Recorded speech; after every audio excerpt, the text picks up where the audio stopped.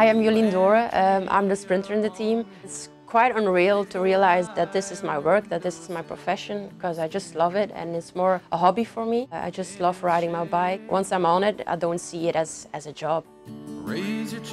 I'm Amanda Spratt, so I'm a bit of the veteran of the team. I'm often the team captain as well.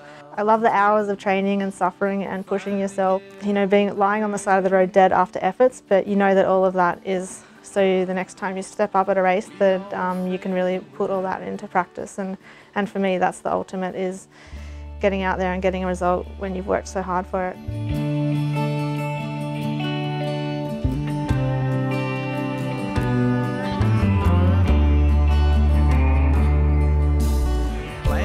My name's Sarah Roy. My general role on the team is a bit of an all-rounder. I'm usually there in the finish to help Jolien with her sprint finishes, and other times I'm there to help the girls just before the big climbs and races like the Giro.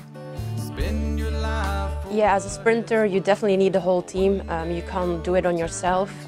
You just have to rely on your teammates, and I trust them 100%, and like this it's really fun to ride together and to get to the sprints.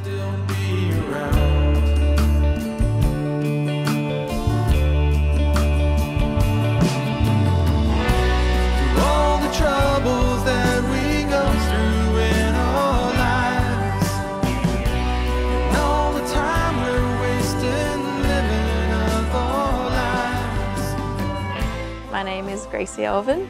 I'm from Australia and I've been part of the Mitchelton-SCOTT team since 2013. We put a lot of importance on team culture.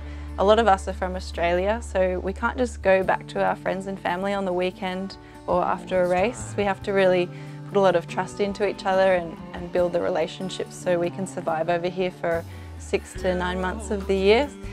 We have a lot of fun together at races. We're having a lot of laughs at dinner, but then we can really switch on in the races and be serious and put the hard work in when it matters. But one day you might ask yourself, are all my dreams up on a shelf? It does become almost all of your life, and especially as an Australian being a cyclist, you know, we need to move from Australia to Europe. There's no other way. And being over here, you need to make Europe your home, your team becomes your home, and your team is cycling. So your home is cycling.